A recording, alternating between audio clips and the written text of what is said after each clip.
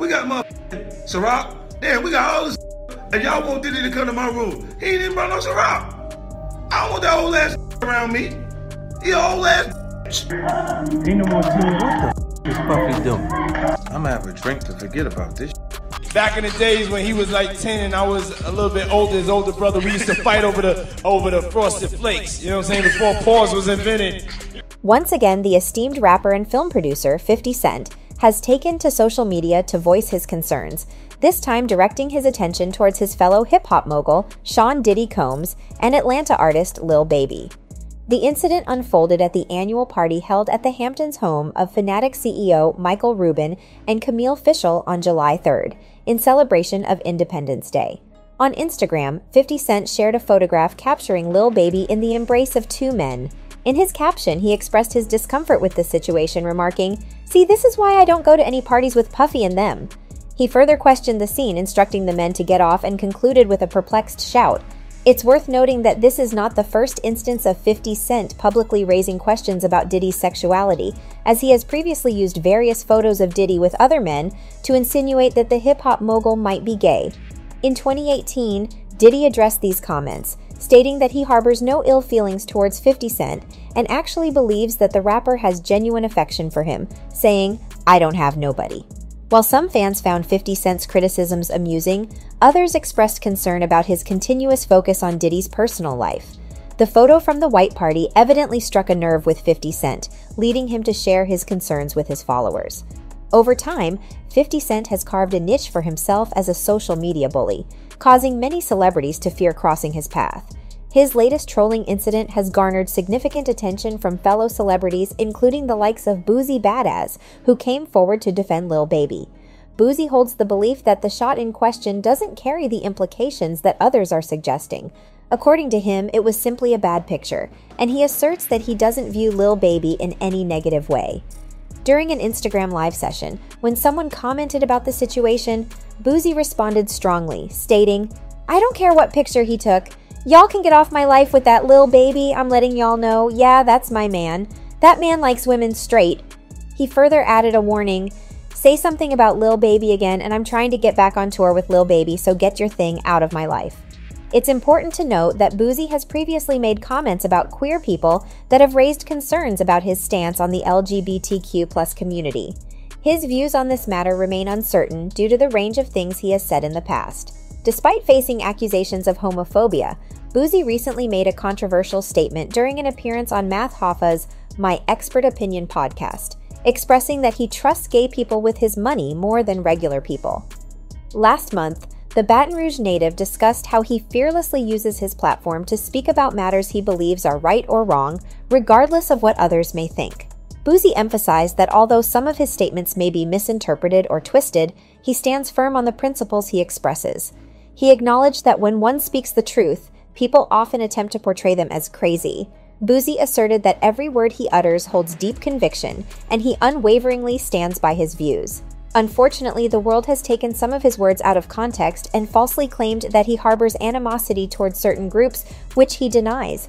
Boosie pointed out that the truth is not the same for everyone, and he cited an example of his assistant manager being gay, with whom he maintains a positive and respectful relationship. He emphasized that he does not hold any ill will towards individuals based on their sexual orientation. Boosie acknowledged that his assistant manager handles money and business matters effectively, and his sexuality has never been an issue. In 2021, Lil Nas X's father was among those who allegedly misunderstood and took offense to Boosie Badazz's comments, considering them as homophobic. Lil Nas X's father criticized the rapper for promoting drugs, gun violence, and objectifying women in his music, while also expressing concern about Boosie's remarks regarding his son. He questioned the contradiction of Boosie's behavior as a gangster rapper, claiming to be for the kids, while using derogatory language and engaging in inappropriate content. On Instagram at the time, he posted, "The game has passed you. We're real Bankhead over here, not like the guy who claims it." Rubin and Fishel extended invitations to numerous stars for the gathering at their Long Island estate. A star-studded lineup attended the function, including Jay-Z, Beyoncé, Usher, Justin Bieber, Kim Kardashian, Leonardo DiCaprio, Tom Brady, Jennifer Lopez, Ben Affleck, Travis Scott, Kevin Hart, Kevin Durant, and many others. Interestingly, 50 Cent chose to single out Diddy, despite the fact that Diddy apparently wasn't even present at the party. As mentioned earlier, the rapper has a long-standing history of publicly questioning Diddy's sexuality. In 2014, he used separate photos of Diddy with Rick Ross and Steve Stoute to insinuate that the entrepreneur from Harlem might be gay. 3 years later, he circulated a photo of Diddy with openly gay filmmaker Lee Daniels, once again suggesting that Diddy's relationships with men might imply a sexual attraction. In 2018, Diddy finally addressed 50 Cent's constant gay jokes, stating, "I don't have any beef with Fif. He loves me. Y'all can't see that he loves me. You really think that's hate?" during an interview with Power 105.1. During his appearance on the Breakfast Club radio show, Diddy emphasized that 50 Cent loves him. He broke it down, acknowledging that both of them have been in the industry for a long time, and the love between them is apparent.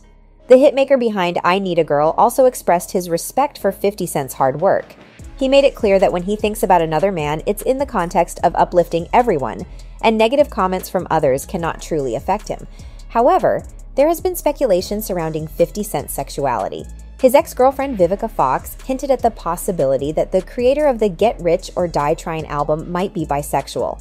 This insinuation came when she made a comment about him on an XXL magazine cover alongside Soulja Boy, referring to him as looking like a booty snatcher. Despite the speculation and controversy, many fans found 50 Cent's criticisms amusing, with some even jokingly suggesting that he might start more trouble for sure. Following the successful event, Rubin expressed his gratitude to the guests who attended his 4th of July bash. He thanked everyone and hoped they were doing better than he was that day. He conveyed his appreciation for bringing together such an incredible group of people each year. Notable guests at the white party included Kim Kardashian, French Montana, Kevin Hart, Quavo, and more, making it a star-studded affair. Travis Scott also made an appearance at the party, arriving in a brand new white Utopia tour bus. After the event, social media was flooded with photos of various celebrities seemingly having a great time. It's possible that 50 Cent might just be experiencing some fear of missing out. On Twitter, fans had mixed reactions to 50 Cent's post. One fan pointed out that 50 Cent shouldn't be talking about Lil Baby being hugged up with anyone when Ghost from the TV show Power has been seen with his boy toys. Another fan found 50 Cent's caption on the Lil Baby picture extremely amusing, expressing that it had them in real tears. While another fan playfully highlighted that 50 Cent seemed to be the only rapper questioning what was going on in the Lil Baby photo. Now, let's take a closer look at Michael Rubin, the man who hosted this year's Party of the Year.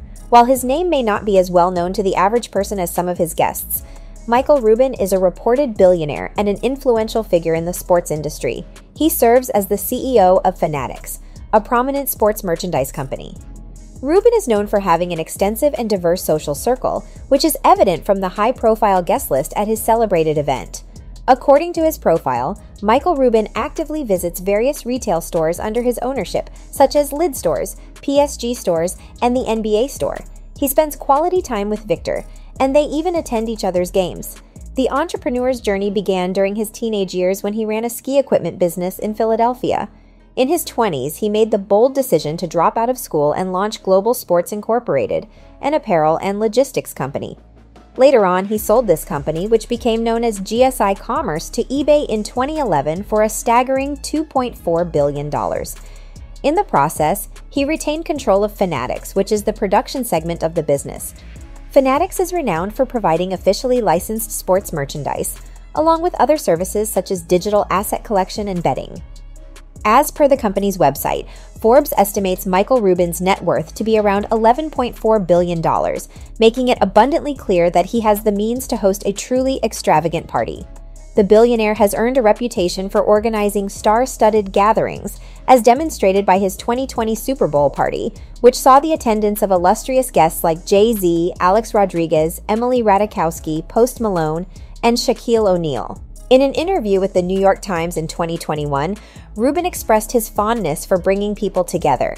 He emphasized his diverse set of friends and his belief in the power of mutual learning and growth among them. Rubin described himself as a sponge, always eager to absorb knowledge from his friends, and he attributed his vast social circle as one of his greatest assets. He believes that having a diverse group of friends allows for constant learning from one another, as he highlighted the examples of learning from Robert Kraft, Meek Mill, Quavo, and Gary Vee, among others. Rather than engaging in trolling behaviors, perhaps 50 Cent should consider joining this seemingly amazing social circle, which could provide him with valuable opportunities for personal and intellectual growth. So that's all from today's video. If you enjoyed it, remember to leave a like, subscribe, and ring that bell icon so you never miss our upcoming videos. And don't forget to share your thoughts in the comments section. Stay tuned, and we will catch you in the next video.